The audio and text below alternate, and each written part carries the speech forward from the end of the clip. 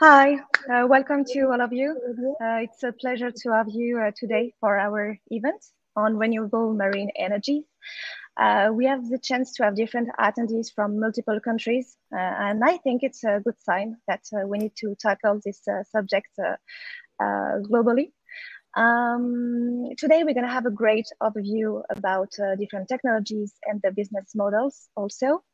I'm not going to be too long. I'm really happy to organize this event with my partner, SOAADMEC. I'm actually part of Leonard, which is the innovation and foresight platform of Vinci. Our goal is to identify key topics and try to gather the best experts to talk about it. It's what we've done today with the renewable marine energy. Actually, this event takes place on an event cycle. It's our second event. We're going to have another one in June about coastal resiliency. And I just have a quick message for the French attendees. Cet événement va être complètement en anglais. Dans quelques jours, nous aurons un replay avec des sous-titres en français. Vous le recevrez directement dans vos boîtes mail. Si vous voulez poser des questions, vous pouvez les poser en français. On s'occupera de les traduire en anglais. Vous pouvez utiliser le petit chat sur le côté, que vous soyez sur YouTube ou sur Swapcard. For the attendees who are following this event, if you want to ask a question, you can use the chat box, and we will be happy to have a quick session of Q&A at the end of the roundtable. So now I will let Benjamin introduce himself and SOA, and have a great event. Thank you, Ludivine. It's a real pleasure doing this event with you several years after we met in person in San Francisco. So my name is Ben Message, and I represent Sustainable Ocean Alliance. I'm located in France. I'm in charge of partnerships and coordinating SOA activities in Europe. For those who are not familiar with SOA, we are a non-profit organization headquartered in San Francisco and launched in 2014. And we have supported and accelerated several hundreds of solutionists across the globe, 222 to be precise, including 45 ocean tech startups through our two flagship programs, that are the Ocean Leadership Program and the Ocean Solutions Accelerator. We are very happy to do this series of events with our partner Leonard, as well as with the Dutch Marine Energy Center, represented today by Yuki, that I am happy to introduce as a moderator of that event. So thank you, everyone. Thank you, Benjamin and Ludivine. I'm very happy to be here. My name is Yuki Esser, and marine energy has actually only been recently on my mind for a bit over a year now. My background is in bioinformatics, but as a sailor, I witnessed the enormous power of the swell and wind firsthand. So I found it so interesting that I started working at the Dutch Marine Energy Center as a business and innovation advisor. And DMAC is the accelerator for marine energy solutions. And a big part of our work is helping developers with their solutions and engaging with policymakers and investors and look for market opportunities. But a very important part is also that we help big corporations get into marine energy and help them understand why marine energy is the next big thing in energy. And that is why I'm really, really happy to be here today and be part of this event. And also that all the listeners and participants are also all here. So thank you so much. And I hope we can give you a sneak peek today into why marine energy is important, what is happening in the field, and why you should be involved. And so before we start with the roundtable discussion, I will quickly set the scene, because I can imagine that marine energy might not be so well known for all of you. So marine energy is energy from our oceans, our rivers, and our seas. And this can be wave or tidal energy, but we can also harness energy from salinity gradients or even from temperature differences in the ocean. And we call this ocean thermal energy conversion, or OTEC. So we have wave, tidal, salinity gradient, and OTEC, but we're also very close friends with offshore floating solar and wind. So who better to discuss this with than the four experts in the field.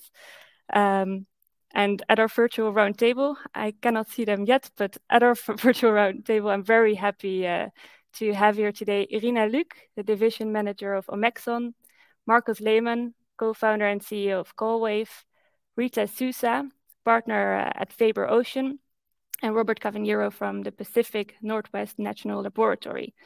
Welcome all at our roundtable. Can you hear me and see me?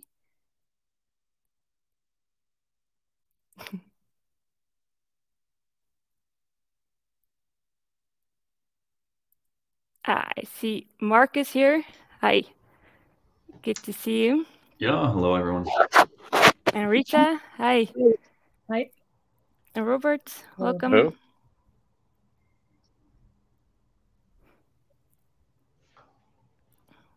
And then we're still waiting on Irina. Perfect. Welcome. Welcome to the roundtable. So I already introduced myself. I thought it would be nice to start with a round of introductions. Irina, maybe you can start. Yeah, sure. Yes, thanks for having me. It's a pleasure joining this roundtable. Irina Luc is my name. I'm managing director of Omexon Offshore. We are a service provider for the entire life cycle of an offshore power plant. We are first movers. We started in 2006, and we have seen the industry development from pure engineering imagination to today's state of the art. Ourselves, we have built 3 offshore wind farms and have about 4 gigawatts under technical management during the operation phase. Perfect. Thank you, Irina, and thank you for being here at the roundtable. And as you already said, Irina will be speaking from the industry point of view. Marcus, if you could introduce yourself next. Yeah, hello everyone. Marcus Lehmann, co-founder CEO of Callwave Power Technologies. We are a wave energy technology provider coming out of the Lawrence Berkeley National Lab in California. And we have currently a pilot unit operational in California for about 8 months, which has been really exciting. And we're also lined up for Puckwave, which is a new 20 megawatt wave farm under construction in Oregon. Nice. Very interested to hear more about your technology also during the pitch sessions, because Marcus will also be pitching during the pitch sessions after the roundtable. And during the roundtable, we will be hearing from him with his entrepreneurial hat on, so to say. Rita, can you go next with this short introduction? Sure. My name is Rita. I'm a partner of the Ocean and Climate Tech Fund at Faber, which is a VC firm based out of Lisbon that has been investing since 2013 and with a specialist focused on deep tech and early stage. So I'm partner of the Ocean and Climate Tech Fund within Faber. That is a recent fund launched in January. It's a 40 million euros fund launched with 32 in January to invest in early stage deep tech startups, aiming for positive impact on ocean sustainability, climate action, and decarbonization of the global economy. Thank you. Thank you. And very happy to hear your investor and financial point of view today. And last but not least, Robert, can you introduce yourself? Thanks. I'm Rob Cavaniero. I'm a mechanical engineer and team lead at Pacific Northwest National Lab. PNNL is one of 17 U.S. Department of Energy research laboratories.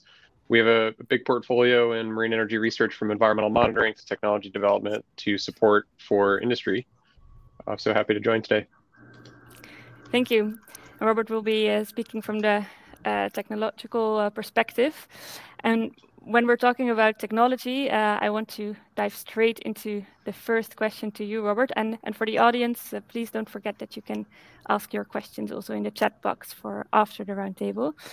But my question to Robert, can you perhaps explain to us in a nutshell why there are so many different marine energy technologies? Sure. So it's a really exciting field to be in because it's not just a single resource. Marine energy as you mentioned, is wave energy, tidal energy, ocean current energy, and then salinity and thermal gradients. And why there's so many different technologies, because all those resources, they're governed by very different physics. So for current energy harvesting, like tidal or ocean current, it works very much the same way as wind. So a lot of the concepts look similar to wind turbines, but they're adapted for a denser working fluid and a much harsher working environment. So wave devices, they also show a really large diversity of technologies, because there are a lot of different ways to capture energy from waves. You can capture energy from the up and down motion, the side to side motion. You can compress an air chamber or fill a pool. And all these different designs, they can be either near shore, far from shore, they can be in shallow water, deep water. So all these different aspects dictate the types of technology solutions that'll work in these different environments. And then when we're talking about OTEC and salinity gradient, those are, again, completely different technologies, and they may require things like deep water pipes to bring up cold water to the surface, or specialized membranes to get power out of the gradients in salinity, so chemical potential gradients. So lots of different physics involved, so lots of different solutions. Yeah, really interesting. And we will hear some of these solutions during the pitches later on. And I'm wondering to the whole group, if you're hearing about all these different technologies, what do you think the potential is for marine energy in 2030 or maybe even 2050 from your point of view? Marcus, maybe as an entrepreneur, we can start with you, but all please feel free to jump in. Yeah, maybe I'm wearing my industry association hat. We're part of the US National Hydro Association, Marine Energy Council, as well as Ocean Energy Europe. And I think both of these industry associations for US and Europe, they target multi-megawatt farms for wave and tidal energy, and recognize the potential of up to 30% of primary electricity demand for both of these regions could be served from marine energy. Nice. Irina, is it also something that you're seeing? Absolutely. I mean, the potential is enormous. You mentioned a lot of things, but also having those large areas where you can have floating PV, and we've just been part of a R&D project for airborne kites. So also a lot of things are possible.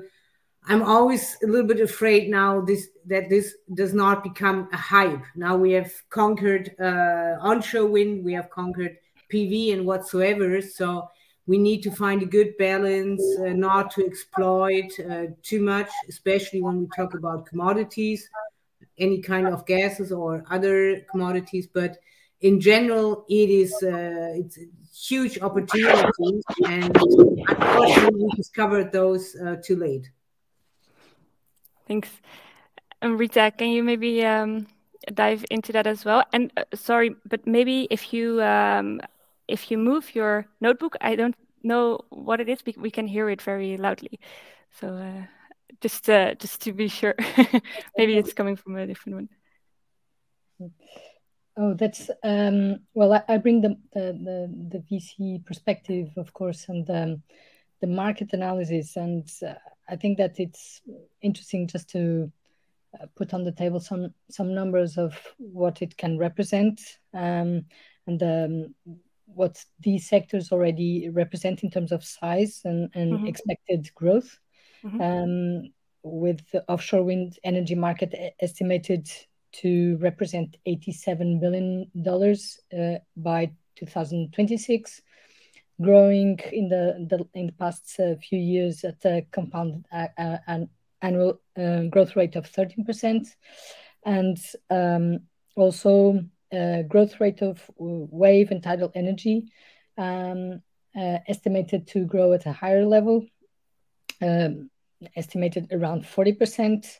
And with being valued already at between $3 to $5 billion market size. So there's huge market opportunity, huge opportunity as well for these innovative and early stage startups to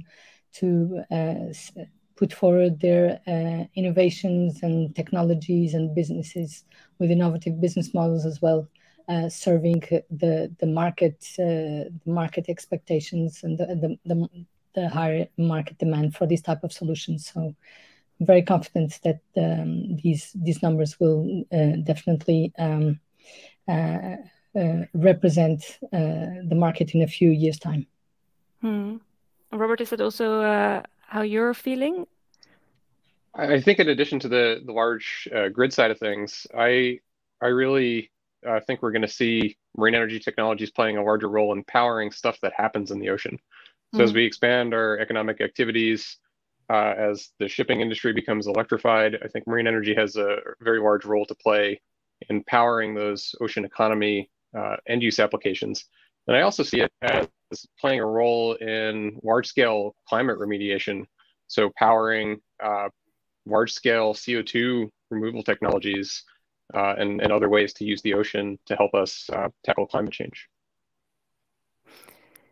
It's very interesting to hear from all of you that you all think that there is a potential in marine energy, and that these perspectives are also so different, and that there's such a huge potential for the whole utility scale, but also the specialized markets that are going on. And I'm wondering, Irina, if you compare this to the developments that offshore wind has gone through. Rita already mentioned some numbers, but what do you think marine energy can learn from the offshore wind sector?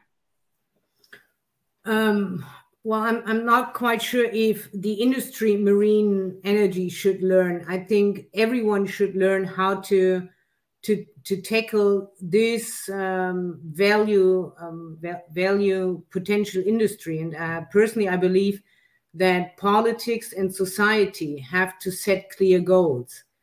So if we aim for climate change, if that is our main goal, then we have to make sacrifices.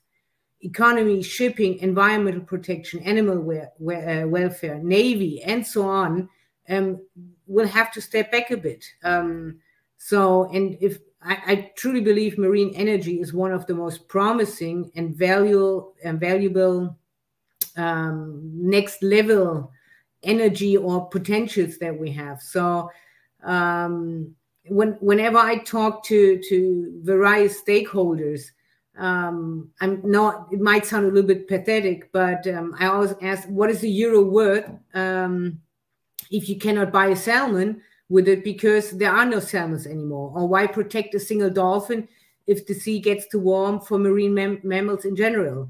So no matter how the setting is, no matter how the marine energy shall develop, first, we need to start as early as possible to discuss priorities and to discuss co-use in an open-minded way, but always with the same goal. So if marine energy wants to reach the next level and become what I truly believe, become a serious and natural industry, then we shouldn't make the mistake we did with offshore wind, only going from try and error to a thing that we have clear goals and define those and follow those goals. And I completely agree on that. And if you talk about these shared goals, can you maybe elaborate a bit on how to talk to the greater public about these goals and how to actually involve them in these changes? It's probably a hard question to... It's a difficult question because it's not my answer. It's the answer of politicians. To be honest about it, I mean, moving on the way we did in the last 50 years, you know where we are right now. Looking at the 80s, this very famous Club of Rome has mentioned what is going to happen if we don't change our daily lives. No one listened because politicians and also economists tend to think in 5-year periods. And people are just tired of hearing everything is going to go bad, but nothing happens. But sooner or later, and we see it today, I mean, I live in the northwest of Germany. It is very typical to have a lot of rain here during spring. It has not rained since early April. But people just tend to ignore it. So what can we do is being honest and say that we have to make sacrifices, that what we had in the past, we will see that and we can keep that, but on a reduced level. If everyone wants to be wealthy and healthy, and it's not going to work. And that is difficult for a politician to convince people who don't take the time to listen or to think about the consequences. Yeah. Marcus, is this also something that you're experiencing as an entrepreneur? Certainly, we're seeing a strong, I think COVID and now the energy crisis in Europe with Ukraine certainly been a wake-up call. And yeah, you will hear it in my presentation that software alone will not change the flow of primary energy that is still predominantly fossil fuel based in the major economies in the world. And so that energy has to come from somewhere, and everyone is hoping, waiting for a magic silver bullet that has been under development for many years, but with fusion and others. But I think we also have to start tap into all other available resources, especially baseload. And in terms of learnings, I see there are enormous synergies, and I have a slide on that, especially in Europe and now in the US, where offshore wind is approaching that the entire supply chain from all three phases of a life cycle of a technology, from development to then actual manufacturing, construction, as well as then maintenance and operation, that there are existing supply chains from offshore wind that we can tap into. And we at CowWave, we've actually designed our technology from the beginning exactly with that in mind, that we can tap into existing supply chains and already benefit from the cost curves that brought the cost down for all parts along the life cycle of the technology. Yeah, so from CowWave, you're actually collaborating a lot with other sectors, as it seems. Are there sectors you wish you could collaborate more with? I think, as mentioned, we see an enormous potential. I think there are about 120 gigawatt of offshore wind currently installed and planned. And with 40 to 50% capacity factor, that means there's about 60 gigawatt of excess capacity available globally. And so that's an enormous amount of cable that is not being used. And so I think it will be very important for the offshore wind developers to plan ahead and anticipate when marine energy, wave and tidal, but mostly wave, is really ready for utility scale farms, because there's an enormous opportunity in co-locating them and putting them on the same export infrastructure. By that, significantly increasing the capacity factor, reducing the payoff time of the cable, and then having all these synergies from spare parts to maintenance that can be done is very similar for both technologies. Thanks. Yeah, and I also heard Irina mention this co-use. Are you already working on that from the industry perspective in wind parks? What is the field looking like right now? And sorry, was that for me? Sorry, Irina, is this question? Yeah.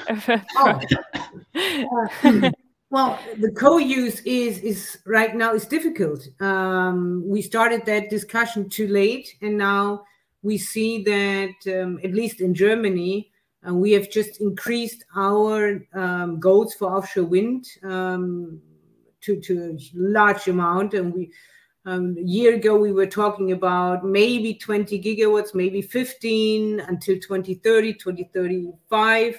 Now we are talking about 30 gigawatts until 2030, and 45 and 70 gigawatts until 2045. Very large numbers. And then there's the military or the Navy. There's the shipping. There's fishing. There's, of course, environmental areas. And now everyone is sitting there and saying, yeah, you can do what you want, but not in my backyard. Mm-hmm. It's not going to work. And of course, offshore wind has developed and has become an industry. now talk to a large utility and say, I'm sorry, you cannot build an offshore wind farm and earn money because there is rarely seen bird flying. I don't care about the bird. So I'm making fun of it, but it's indeed that co-use discussion. We started too late, and it's at least my personal opinion as offshore wind industry, we started too late to discuss it and make sacrifices. Mm-hmm. It has started, and I think it's still workable, but nevertheless, there's already a lot of frustration on a lot of for a lot of stakeholders. I can imagine that, and I think it would be good to focus on this positive aspect, that it's still possible, but that we really have to incorporate all these different stakeholders and really look at this shared goal that we have. I also heard you mention Not in My Backyard. And Robert, maybe you can tell us a bit more about how do you say that? The key selling points of marine energy and why, for example, that they're invisible could help in this whole discussion. Yeah, for a number of the technologies, they may actually be underwater. So for tidal turbines, ocean current turbines, those would certainly be submerged at a site. There are certainly environmental concerns around all these types of technologies. There's a lot of research going on to see if that's actually the case. But because there have been so few actual deployments of large-scale devices, it's hard for regulators to know, and they ask a lot of questions. So I think the industry needs to do a better job of convincing everybody that these are good and safe technologies, and a lot of that has to do with sharing information across developments, across countries, and we're really working together to show the benefits of it. And that they are safe to the environment. I know in the US, at least, the offshore wind industry has been seriously hampered by that whole not in my backyard sentiment. And I think there's a lot to learn from the offshore wind industry when we're talking about marine energy in the US. Yeah. And do you have an idea on how to really showcase the potential benefits and really the advantages of marine energy? I think we really need to show that, first of all, the technology works, that it's providing real value to the markets that it's serving, whether it's the utility grid or whether it's for powering some of these offshore applications. I think one of the biggest ways to do that is to take it to places where the cost of energy is already very high, and to show that yes, you can get your electricity from the river that's adjacent to your village. Showing those cases where it has the ability to greatly impact people's lives in some of these remote communities, and people like these kinds of stories. And when they see those successes, I think they'll be more accepting of larger scale technology. Thanks. Rita, is that also something that you are seeing from the financial perspective? Well, definitely. So within the fund, we, as I mentioned in the beginning, we invest in deep tech and early stage for these innovative companies that are developing solutions with high impacts on the ocean sustainability and climate action. So the purpose is really to contribute to the decarbonization of the economy. And we have different verticals within the fund, and one of them is focused on the enabling technologies for the development of all offshore renewables. Mainly we focus on the enabling technologies that will be potentially enabling the increase of the efficiency, the durability, longevity, lower the environmental impact of the different solutions, their infrastructures. And so this is the type of solutions and technologies that we're looking at. We are looking and we see a lot of these technologies, since we're mostly focused in the early stages, so we invest in pre-seed, seed tickets, early Series A, with tickets that can range from 100K to 1 million, 1.5 million. We tend to focus on these less capital intensive technologies, and those enabling technologies for the development of the different technologies that we're just mentioning, wind offshore, floating solar, wave, etc. So these are the main technologies that we're currently seeing and that we're currently having in the pipeline at European level. So we have a higher focus in Europe, being a fund based out of Portugal. We do see a lot of companies in this space in Portugal, but with a broad perspective globally. And there's another aspect that is important for us. So we have to look at those technologies that are at technology readiness level that are, of course, a little bit more advanced because of the time to market and lifetime of the fund, which is standard with any fund. So we need to look at technologies that are that we can. And I'm talking about the technologies, but at the end of the day, what is most valuable for us is, alongside the technology, is also the team of the companies that are bringing these technologies up to market. So we need to we want to help these teams, from the stage where they're developing their technologies, testing first pilots, testing the technologies, and getting first customers. So that's exactly the space where we are, and where we can provide our support and our added value throughout the expertise of the team, of our network as well, and of course the settings that we know best. I just would like to provide an initial information which is really relevant. We are an impact fund, meaning that we look at the companies that from an environmental impact perspective can of course contribute more to climate change. And this is an important aspect of the technologies that we evaluate, the ones that can really have more meaningful and measurable environmental KPIs. So yeah, really nice to hear that there's so much going on also in this part of the field. Marcus, if you hear this as an entrepreneur, is this something that you also had when setting up your company, or is this really a recent push? Certainly, yeah.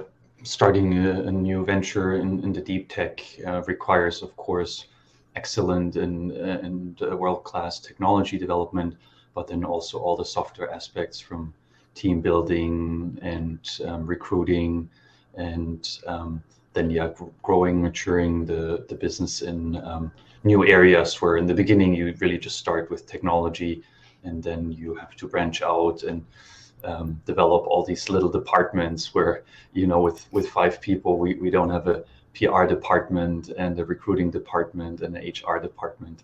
That's then usually all combined into one role or shared roles. So I think for us that has really organically formed over the years, and we got really fortunate to be supported by a program that is coming out of ARPA-E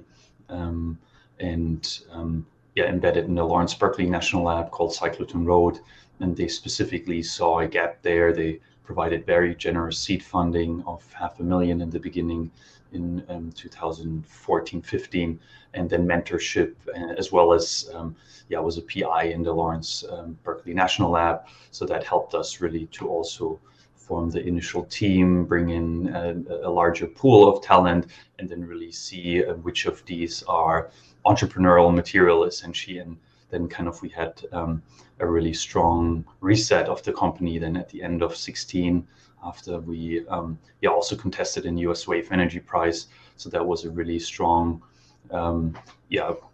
practice that really helped us to forge the team, next to, of course, the technological evolution we've went through, and helped us to arrive at the scalable solution we have today. And so I think reaching out to these support mechanisms, and I think that's been recognized now, and a lot of great programs regionally.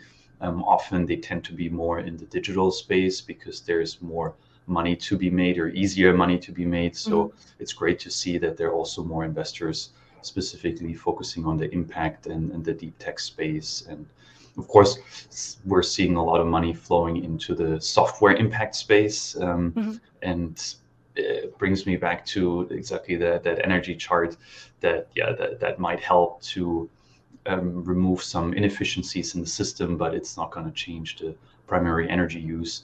So I think the really big impact, and the IPCC really highlighted that the really big impact on climate change will come from reduction of fossil fuel, and that can only be achieved with more renewable energy and actual energy generation in that space, and not so much shifting software solutions around. That can only get us so far. Yeah, thanks. We're almost already at the end of the roundtable. I can speak with you for hours on this. I find it very interesting to hear all of your point of view.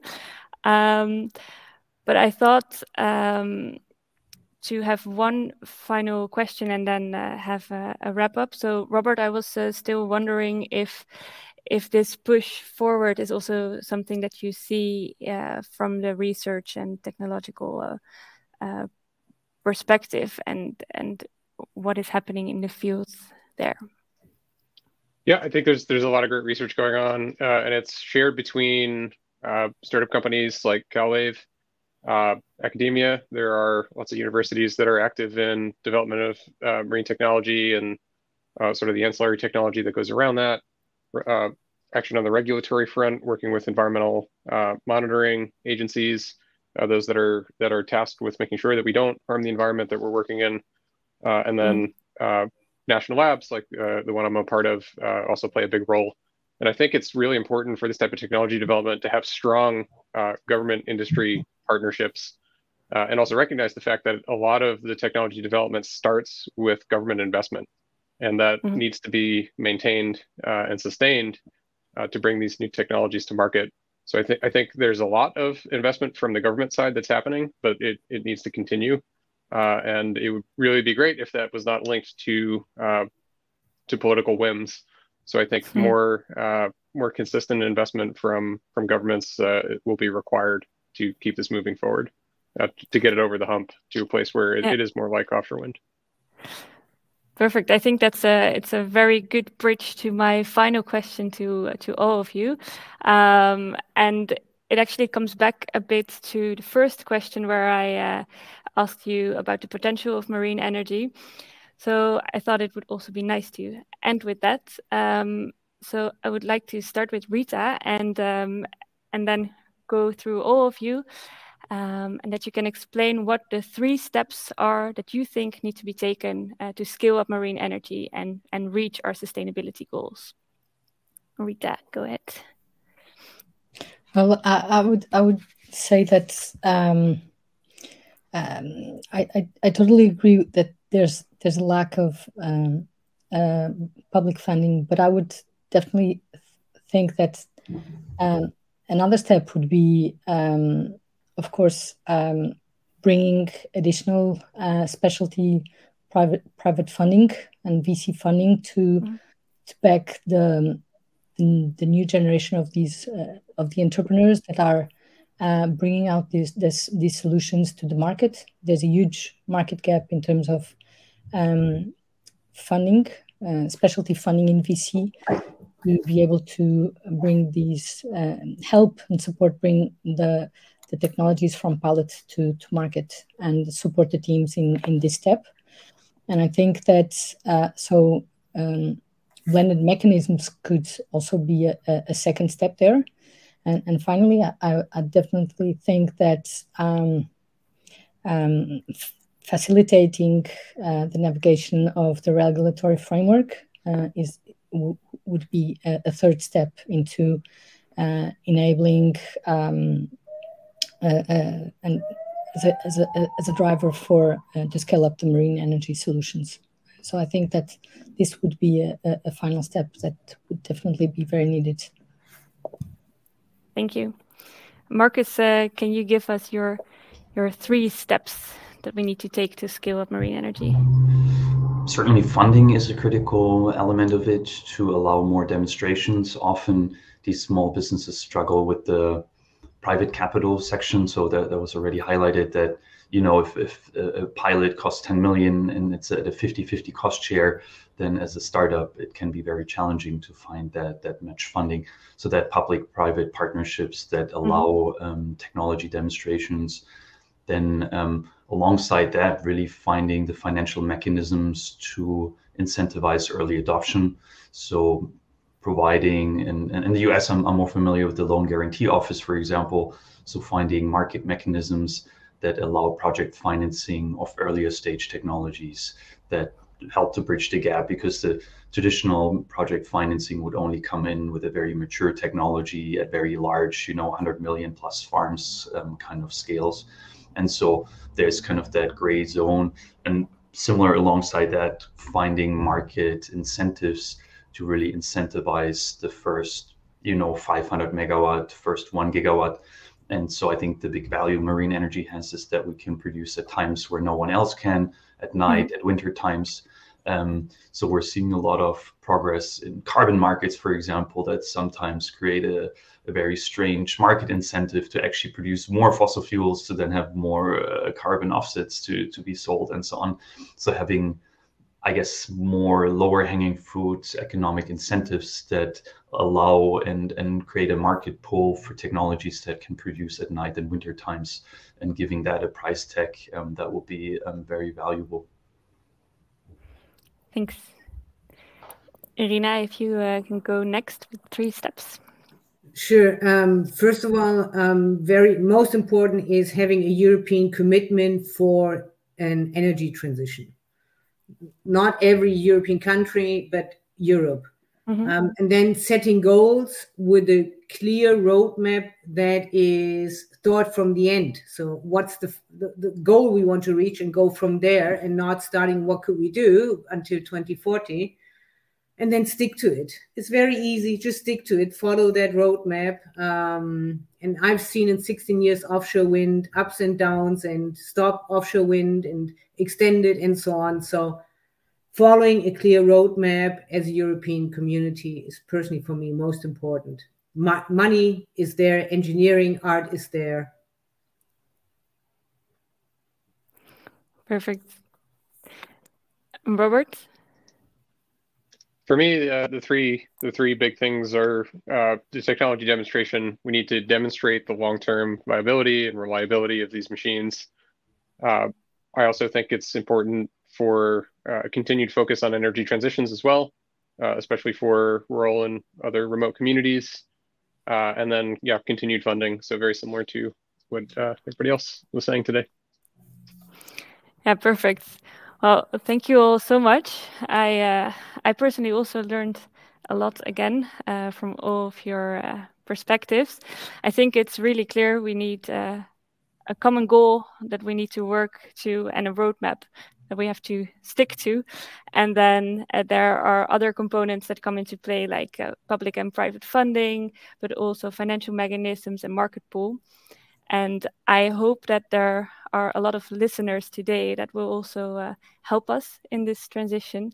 And speaking about the participants, I am going to check if we have any questions from the audience. Let me see.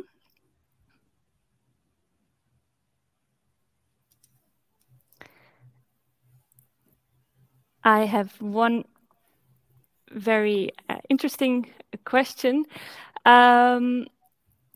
It's, I think, meant for the whole group, but if this event was organized again next year, what would you hope to be able to tell us?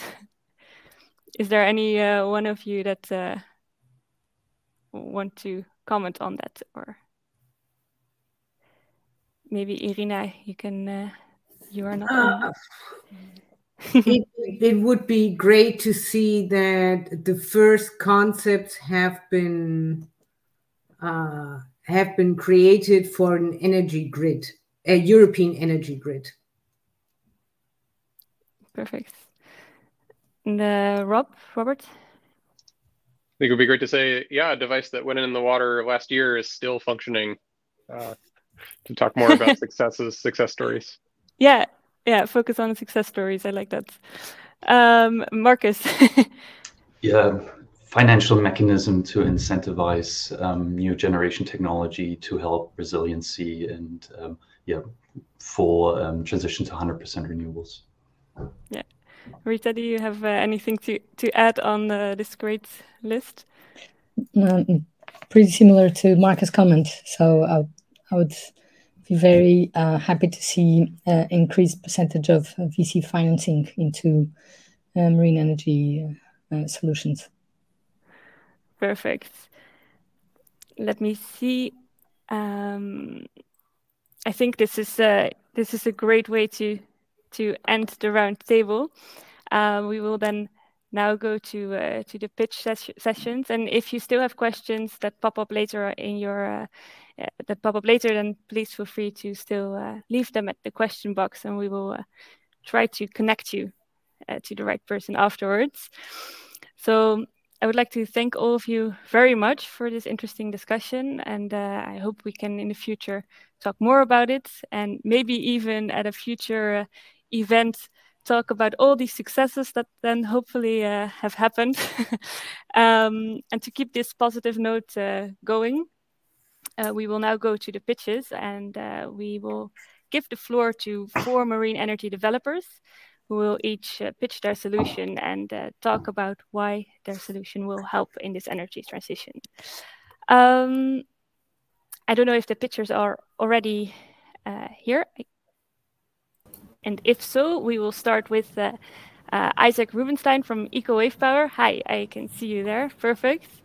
So Isaac is a business development professional at EcoWave Power.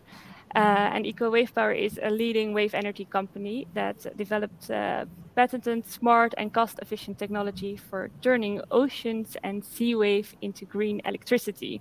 Well, that sounds very promising. Isaac, the floor is yours. Thank you, Yuki. Thank you very much. And thank you, everyone, for the amazing roundtable.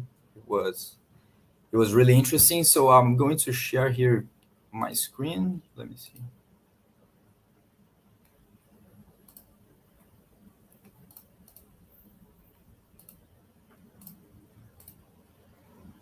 Okay. So yeah, as kindly introduced by Yuki, my name is Isaac Rubenstein.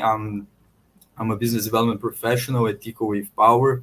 EcoWave Power is an innovative Israeli company that was founded in 2011, and the company has developed an innovative technology to produce clean and affordable electricity from ocean and sea waves. And so today I would like to tell you a bit more about our technology, about our company, and why do we see, how do you think that wave energy will be a significant part of the energy transition? So the first question, of course, is why wave energy? And well, wave energy has a lot of advantages. First, a simple geographical advantage. Over half of the population lives within 200 kilometers of a coast. So most of the global population lives close to a coastline. Therefore, of course, producing energy in such locations require less infrastructure and less transmission costs in general. In addition, In addition, wave energy is more stable and more predictable than other renewable sources, such as solar and wind, for example, and the power of the waves does not go away with the sun or with the clouds. In most suitable places, wave energy can be produced around the clock. In addition, the wave energy has a higher energy density in comparison with other renewable sources. For example, wave energy has 832 times the kinetic energy of wind, for example. So that means that we can produce the same amount of energy with significantly less space required. And in addition, the potential is immense. According to the World Energy Council, wave energy can provide twice the amount of electricity that the world produces now, representing an over €1 trillion market. So the question is, if wave energy has all those advantages, the question is why it has not been commercialized yet. And the reason for that is that the industry, the wave energy industry until now, have been struggling to commercialize because most developers are looking for install on the offshore. And okay, of course, the waves are higher on the offshore, but it's more difficult to commercialize as these systems are really, really expensive and complex. It's really, they require the use of ships, divers, underwater cabling for simple basic operation and maintenance activities. So it's really expensive and complex. In addition, these systems, they're also exposed to really like harsh environments where waves can achieve up to 20 meters and completely destroy the system. Also, the hydraulics and the electrical companies are more exposed to the water and to the offshore environment. And because due to these reasons, it's more difficult to obtain suitable insurance for these power stations. And they have some of them, depending, they have a negative environmental impact because the offshore systems, they need to be attached to the ocean floor. So they create a new presence in the ocean and can disturb marine life. So due to these reasons, the wave energy field has been struggling to commercialize its technologies because they're mostly located on the offshore environment. EcoWave Power has taken a completely different approach, developing a unique technology which is located onshore. So we basically we install our system on existing structures on the shoreline, and only the floaters are located on the water. All the electrical and hydraulic components are located on land, just like a regular power station. So how does our technology work? We basically attach our floaters to existing structures on the shoreline, such as piers, jetties, and breakwaters. The floaters move up and down with the movement of the waves, compressing biodegradable hydraulic fluid. This creates pressure in a land-located accumulator, which is used to turn a hydraulic motor, which then turns an electric generator, producing 100% clean electricity and sending it to the grid. Our technology is fully patented, including a unique patent for our storm protection mechanism, which I'll also show later. So with this technology, EcoWave Power has been able to overcome the difficulties of the offshore systems that I have mentioned, developing a solution that has zero environmental impact because we don't need to attach our floaters, we don't need to attach our system to the ocean floor, so it does not create any new presence in the ocean, it does not disturb marine life. In addition, the technology is cost efficient as we utilize existing infrastructure, significantly reducing capex, the initial investment required for the project, as well as the operation and the OPEX, the operation and maintenance costs, as we don't require ships, divers, underwater cabling for daily operations. We can do all these the operation and maintenance activities from the land side. And also the technology is reliable. Since only the floaters are located on the water, all the electrical and hydraulic components are located on land, isolated from the harsh marine environment. Actually, in this video, we can also see our storm protection mechanism in action, which automatically raises the floaters into the upper position in the case of a storm, protecting the system against any damages. And due to all those reasons, all the EcoWave power stations are fully insurable by global insurance companies in accordance with market standards. With this technology, EcoWave Power has been able to achieve significant milestones in a short period of time. In the beginning, in 2011, EcoWave Power performed detailed studies and wave tank testing to really optimize the design and the shape of our floaters and our system. And then in 2014, EcoWave Power installed a power station in the port of Jaffa in Israel. And this power station is currently being expanded in a partnership with EDF Renewables, a subsidiary of the French National Electrical Company. And we have also established a strategic partnership with Siemens, who is responsible for all the electrical subsystem and grid connection of the power stations. This project has been recognized by the Ministry of Energy of Israel as a pioneering technology, and the Ministry of Energy also contributed with part of the funding for the project. Then in 2016, EcoWave Power installed a power station in Gibraltar, which is the only wave energy power station in the world that is connected to the grid under a power purchase agreement that we have with the government of Gibraltar, a PPA of 5 megawatts with the government. And this project has received funding from the European Regional Development Fund and from the Horizon 2020 programs. So now that the technology has been widely tested and proven, EcoWave Power is rapidly expanding its global pipeline of projects towards commercialization, having secured more than 325 megawatts of projects in the pipeline worldwide. And this goes from projects at the more earlier stage of development to projects at a more advanced stage. For example, such as our project that we are currently developing in Portugal, that we have recently entered into a concession agreement with the port of Leixões for the development of an up to 20 megawatt power station in the port. And we are already finalizing the licensing stage for the first stage of the project. So our goal is really to see the EcoWave Power technology implemented in basically any location in the world that has a breakwater.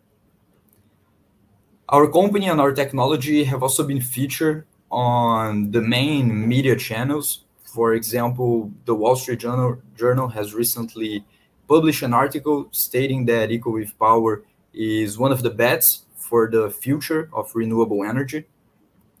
And our technology has also, and our company have been recognized by several major global institutions. For example, the Sustainable Markets Initiative by the Prince Charles. Also, our technology has been labeled as an efficient solution by the Solar Impulse Foundation. And also, for example, the United Nations has been awarded, EcoWave Power has been awarded from the United Nations the Climate Action Award during COP26. So we are really, really excited with the future of EcoWave Power. So here we're opening to you an opportunity to join us in our journey. And we're always open to discussing potential partnerships for the development and implementation of our wave energy projects. And we're really, really happy to be changing the world one wave at a time. Thank you. Thank you so much, Isaac. It's a wonderful presentation. Really nice to see what you're doing and that you're changing the future one wave at a time. It's a perfect slogan. Our next speaker is Roy Isai. He's a project manager from Geocean. And Geocean is a French EPCI contractor with more than 35 years of experience in developing projects worldwide for marine and offshore industries. Geocean is actually part of the organizer of this event, the Vinci Group, and Roy has been managing Geocean SWAC projects in French Polynesia. So Roy, the floor is yours.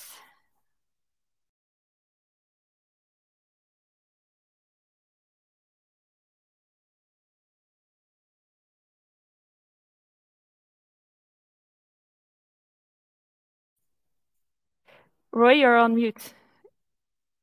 Hello? Yes, perfect. Yeah. Fantastic. Thank you, Yuki. Thank you. Thank you, everyone. I'm very happy to be here today representing the Geocean and the solution we've been working on, which is called the seawater air conditioning, short for SWAC.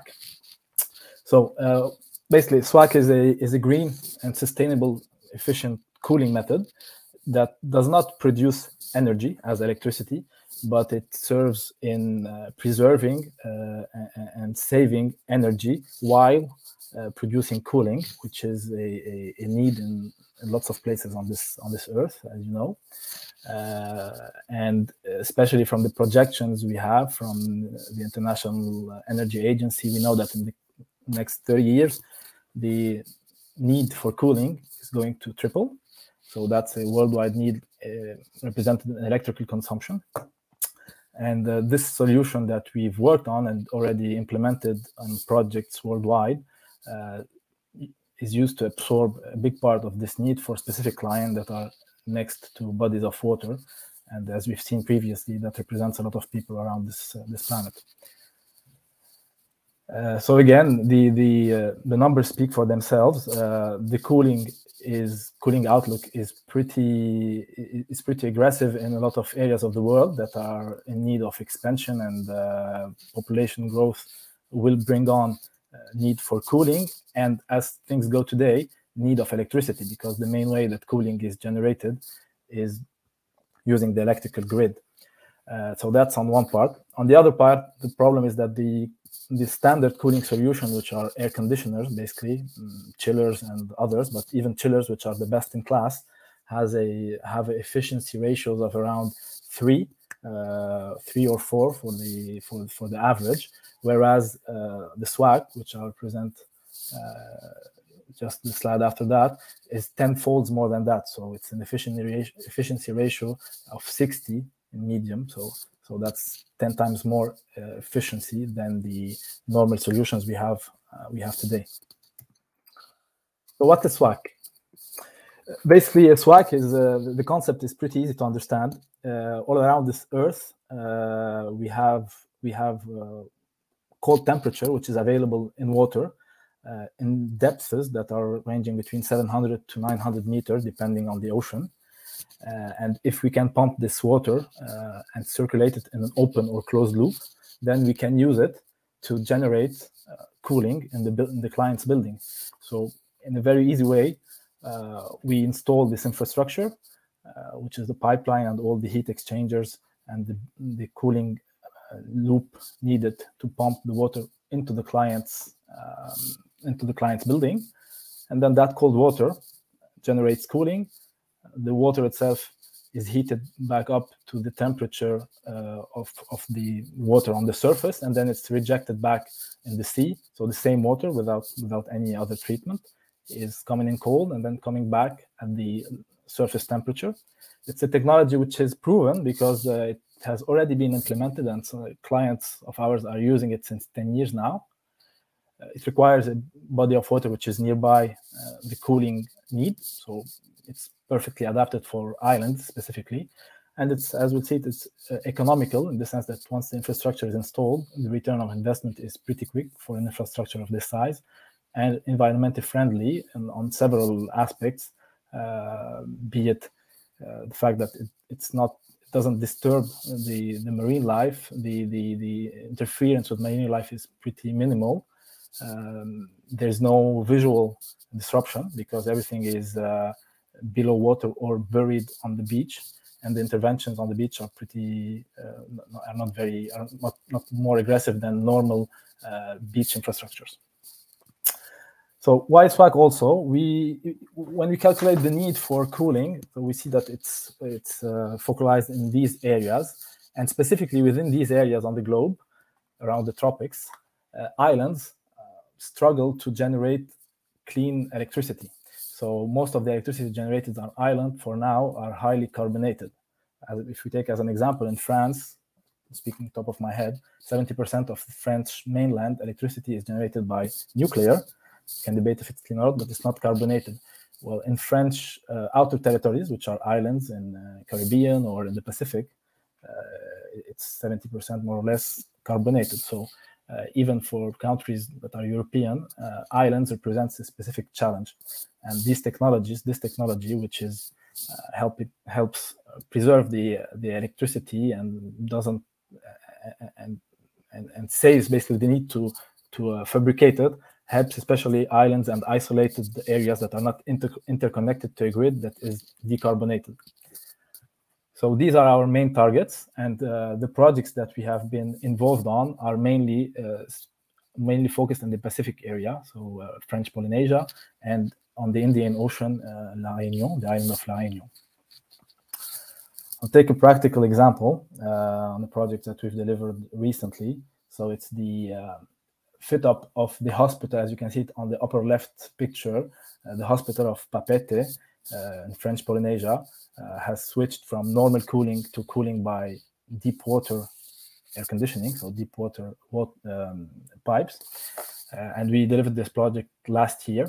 A couple of figures, so just we can see what we're talking about here. The pipeline length 4 kilometers, so it's pretty short for an infrastructure of this type, and that's on the intake, and a couple of 100 meters on the outfall, so the pipeline going back with the heated up water, which matches the water temperature where it's being discharged. And then, so these type of projects, we can design them from the feed to the delivery, construction, and then the maintenance until passing it back to the client to ensure the maintenance on the duration of the life of the projects. This infrastructure, one of the big advantages that it's the longevity is pretty big. It's around 30 years, 30 to 50 years, with minimal maintenance. That does require every 2 years some subsea maintenance, but most of the operations are done onshore. The pumping operations are done onshore. And practically speaking, to talk about some figures, we've already deployed the solution for 3 clients with tangible return on their saving, be it environmental. So the Hospital of French Polynesia is expected, it's first year of operation now, so it's expected to be saving around 5,000 tons of CO2 emissions, around 12 gigawatt hours of electricity per year. That is not being, so that's removed from the grid of Tahiti because of this technology. And other clients, which are more hotels, are doing the same, are already operating it since 2012. And the most recent one, we just delivered it last week. And this solution has been deployed now in places like French Polynesia, which are very stringent on the environmental aspect and protection of marine life, without any negative feedback during the operation or the design or the construction period. So we are very confident that it can be deployed everywhere worldwide where the need is, so where we need cooling and where the potential lies, so where we have access to oceans with high benefit on the environmental and cost aspect and low impact on the marine life where we pump the resource. So I might have gone quicker than expected, Yuki, but I'll be happy to take any commentaries afterwards. I'll give you back the mic. Thank you so much, Roy. Really interesting to hear about this technology and to hear about all the work that you're already doing. And SWAC is actually part of the entrepreneurship of Leonard. So it's really nice to have you here at this event. And we're happy to have Leonard help us also. Perfect. Perfect. Thank you. And for everyone that has questions or want to check out more, there are the booths of all the speakers, so you can get in contact with Roy over there. And our next speaker is Marcus Lehmann, who we already met during the round table. And he will now tell you more about his technology. So finally talking more about CallWave. Very interested to hear about what you have to present and what CallWave is doing. Marcus, the floor is yours. Thanks so much, Yuki, and let me know, can you, oh, there you go, share the screen. Can you see that well here? I cannot see it's loading. Yes, I see the presentation, but not in presenter mode yet. Okay. Perfect. Does that work? Yes, but we can also see the note, so it's not. Then I'll just leave it. So yeah, I have an perfect. external screen. All right. Great. Yeah. Thanks again. And Mark Seaman, co-founder, CEO of CallWave Power Technologies. We're based in Oakland, California, and have European subsidiaries. And as mentioned earlier, that's really the harsh reality of large-scale electricity and energy flow where the majority is still coming from fossil fuel. And as of now, it does not look like a rapid change will take place here unless we really start to adopt more forms of renewable energy as quick as we can. And California is a great example where already about 30% of solar, we see enormous curtailment rates growing exponentially, as we can see here. And so that shows the overbuild of volatile renewables will only get us so far. And I think island and microgrids are a good forecast into the future there, where people have tried, and often it's not economical to just overbuild storage and solar to get to 100%. And so here, ocean energy, specifically wave power, can provide a great advantage, which we heard some of the benefits earlier. More dense, consistent, and predictable. And so this is kind of a global chart of ocean energy and wave power. And we can see that most of the energy is actually available offshore. Waves start to interact with the ocean floor as they reach the shoreline, and they actually lose their energy. So between offshore wave power and shoreline wave power, it's already half of the energy is lost. So if we really want to capture that power efficiently, we have to go out a little bit. And as mentioned, in Europe, the trade association Ocean Energy Europe really forecasts that 30% of US electricity demand could be provided by wave power, as well as create a lot of jobs. And this is a great map from offshore wind. We're seeing here the different hubs of expertise, as well as the respective areas for wave and tidal energy. So there's an enormous opportunity to leverage these existing resources and supply chains and create a lot of more jobs. And that's really a summary on where we see offshore wind going. We heard some pretty large numbers for Germany in the panel earlier. As of now, globally planned, I found citable sources of about 120 gigawatt, and with a capacity factor of 40 to 50%, that means we have about 60 gigawatt of excess capacity, of cable capacity offshore. And so that's a pretty large number. That's an equivalent of 60 nuclear power plants.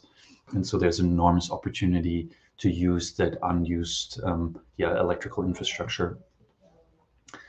And so what we're seeing here is that wave power is really not competing, but complementary to wind and solar.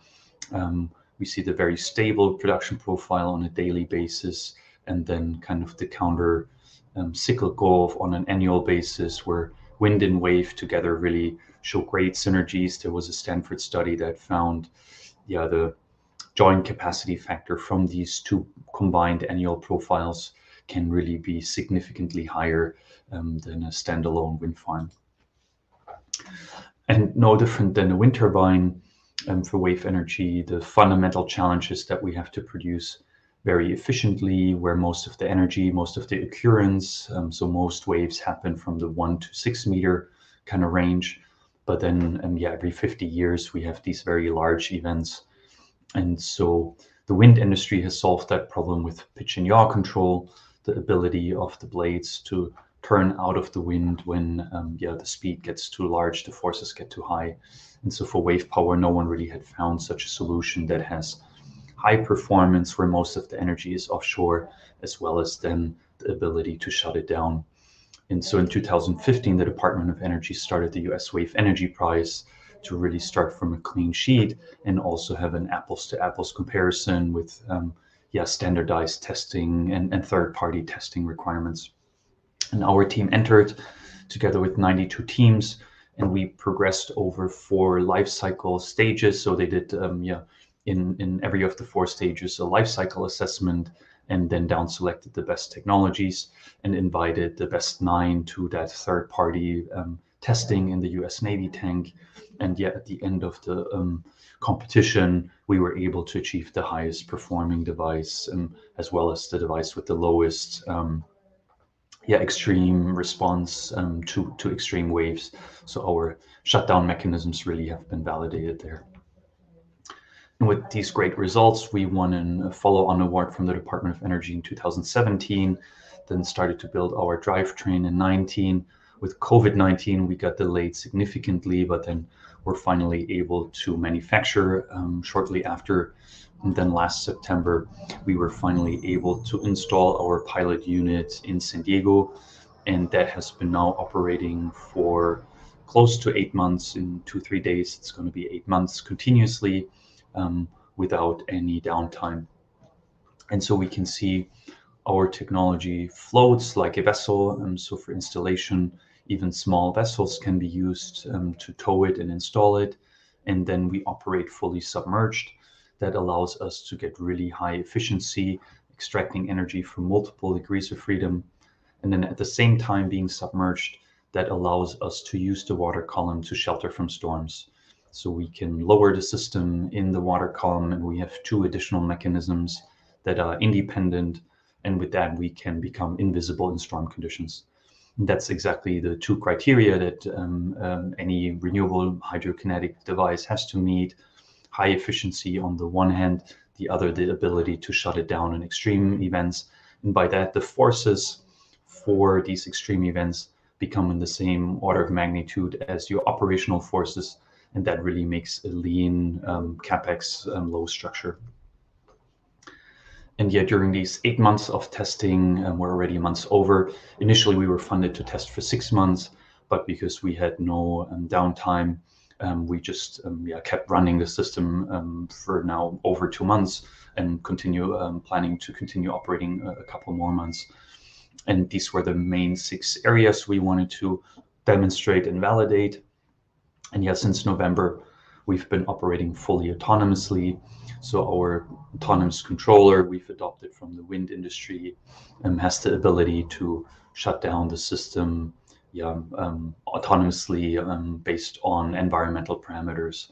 And yeah, we don't need any additional wave buoys. It's really what we measure on the device informs the transition from operations into part load to then full shutdown and shelter in storms. And yeah, we've already experienced a scale 50-year storm representative for the 50-year storm in Oregon, as well as a minor tsunami. And yeah, our system really has proven the survivability in all these conditions. As mentioned, we're coming initially out of UC Berkeley and the Lawrence Berkeley National Lab with support from Cyclotron Road and Activate, and then received support from Breakout Labs and many others. Just highlighting here Sustainable Ocean Alliance, which has been really a great partner for many years now. We were in the first cohort of solutions. And in total, we've secured now 19 million in contracts from the Department of Energy, including a latest award in January. And that allows us now to upscale the system to a second product line and demonstrate that in Oregon at the new test site. And we currently have a quite active dialogue with the private sector investments. So please feel free to reach out afterwards to learn more. And as mentioned, PuckWave is a new test facility in Oregon, rated at 20 megawatts, having 4 independent cables. And we're one of the companies lined up to deploy once that site is ready and it's fully pre-permitted and grid connected. So there's very low planning and security for us to be able to execute this project. And we can see this is about 7 miles offshore to reach the energetic area, as well as then stay out of fishing and crabbing activities. And so we're now planning to install and operate our larger system in the coming years. And so overall, we're seeing wave power being at an inflection point at the moment for technical, but also for commercial reasons. Technically, it's really the results of the wave energy price resulting into a viable, scalable, and then cost competitive solution. The cost of simulations has decreased substantially even over the last couple of years. The amount of time domain simulations, detailed analysis we can do now on board with our digital twin, only the former oil and gas industry was able to really afford this level of simulations. And now with open source tools we've adopted from the national labs and others really allow us to have that very high detailed set of simulations that really allow now to unlock that challenge between performance and shutdown.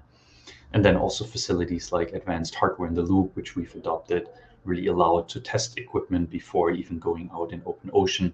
And as a result, we have that really high reliability of 99% uptime in the very first deployment we've executed. And from a commercial perspective, we're seeing the growth of offshore wind really being beneficial in Europe, but also in the US now. The financing landscape becomes more and more attractive for renewable energy adoption. And then also, facilities like PACWave and others in Europe that have already pre-permitted cable and really allow the early or quicker adoption of these technologies. And just to round up, the Ocean Perfect. Energy Association really targets about 500 megawatts of wave power by 2030. So that's a substantial percentage of the European electricity demand, and that can greatly help to reduce the reliability of imported fossil fuels from Eastern Europe, for example, as well as then help to transition to 100% renewables. And with that, I'm glad to answer some questions. And please visit us at cowwave.energy or reach out to Marcus at cowwave.energy. Thank you so much, Marcus. It was really interesting to hear about the developments and also hear about the synergies of wind and solar. And you said a nice sentence that wave is not there to compete, but to be complementary to wind and solar. I really like that. And with that, we go to our last speaker, Anders Kuller from Floating Power Plant. He's the CEO. And Floating Power Plant is a Danish company that is taking combined wind and wave technology to market, and often also in combination with hydrogen. So Anders, I'm really happy that you're here, and the floor is yours. Thank you. Can you see my slides? I hope you can. Not yet. Not yet. Let's see if I can share them again.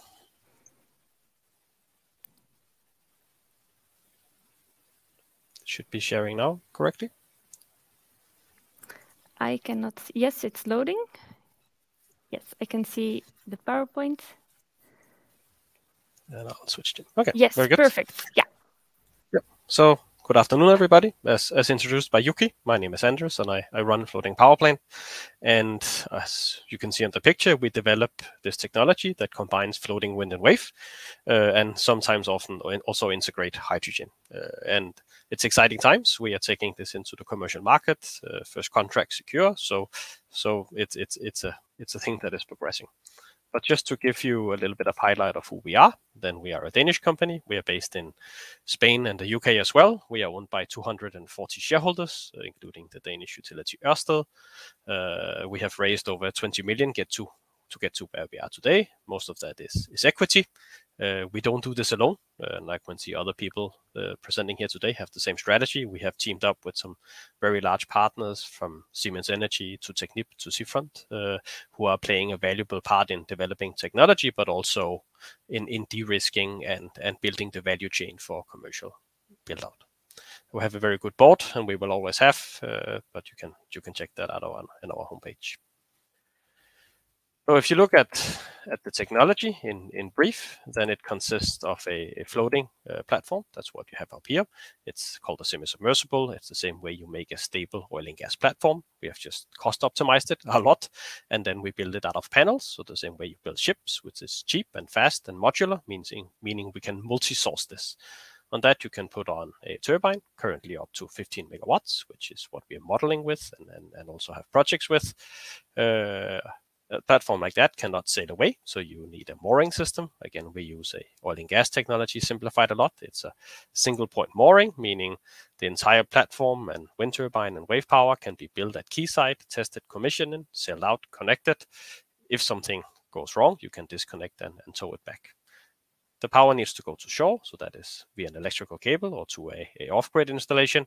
And then the last part is the wave power we are integrating into this platform. As you can see in the videos, we have tested this at half scale. So in an offshore environment, together with Ørsted, we have been grid connected with one of the wind farms. We extreme testing and a lot more, but I'll come back to that. So we are not new in this. We have been here for over 10 years, taking the technology from concept level to 4 offshore test phases in different stages to make sure that each of the technology elements are tested correctly. We do a lot of component testing, dry testing, and right now we're doing a lot of certification testing, validation testing together with clients for different projects. We are also building the biggest dry test facility for wave power in the world. And a key driver for us is when you develop technology, you need to have your client there, or at least a client representative. So we are working with companies from both oil and gas and the renewable market industry when we are doing stuff like this. When you combine wind and wave, then you get a unique market segment. To put it in perspective, the red area, that's where you have low water depth, good wind, and a decent, not too much wave power. That is where you see Denmark, Germany, Belgium, Holland, England pouring out offshore wind on fixed foundations by the gigawatts. But the rest of the world is different. So just looking at Europe, the orange, blue, and green areas, that is where you would need floating wind or wave power.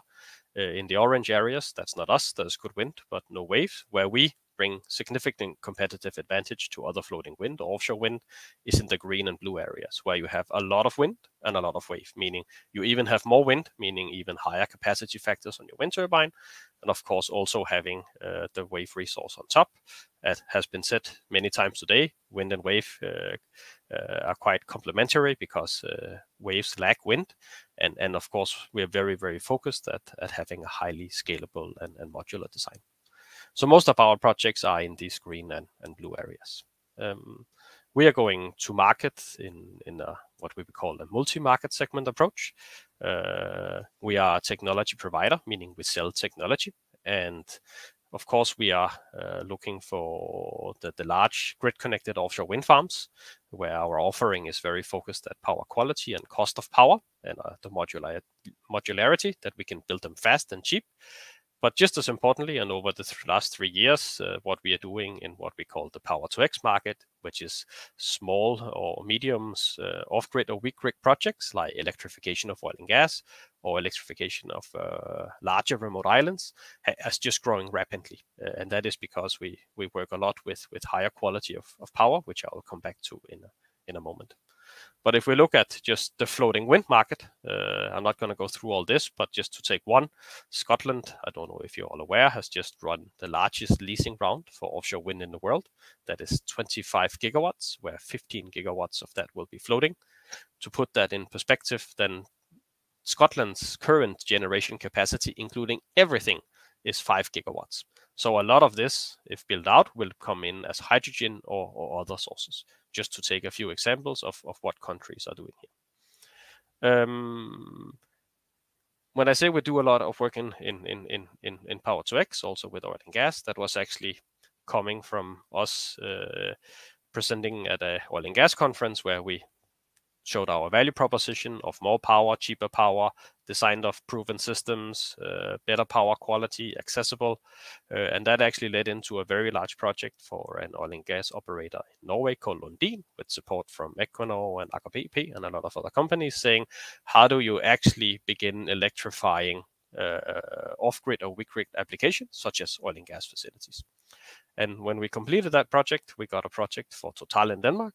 They challenged us even further, saying, well, if we are to electrify, if we are using renewable energy offshore, it has to have the same risk profile as a gas generator, or in other words, they wanted constant dispatchable renewable power. And to do that, we had to team up with Technip FMC, which is a large global EPCI, but also one of the leading developers of hydrogen, offshore hydrogen in the world. And we made an integrated design where we, in our floater, so it's still wind and wave, have a deck with hydrogen, so we can produce hydrogen, store hydrogen, and make power from hydrogen again. So the principle is very simple. When there is wind and wave, you provide power to the asset. When there is too much wind and wave, you turn it into hydrogen. And when there is too little wind and wave, you turn it into power via fuel cell. But the key thing here is that we can store 300 megawatt hours of electricity on each platform. And that is, if you Google how much that is, if you're not quite sure, then it is bigger than some of the biggest grid-connected batteries in the world. And that is actually a game changer. And because of that, and what we have seen over the last 3 years, then our go-to-market strategy is very, very clear. We are working initially with electrification of oil and gas. We're working with electrification of remote islands, and we are already with Technip working on facilities designs for green hydrogen export. The reason for that is the projects are smaller, they're still big, there is limited competition, higher margins, and a very, very fast way to market, because we don't need a tariff and we don't need a grid connection. So this is, of course, very attractive to us. That said, we are still engaged in the floating offshore wind market, which I'll show you in a moment.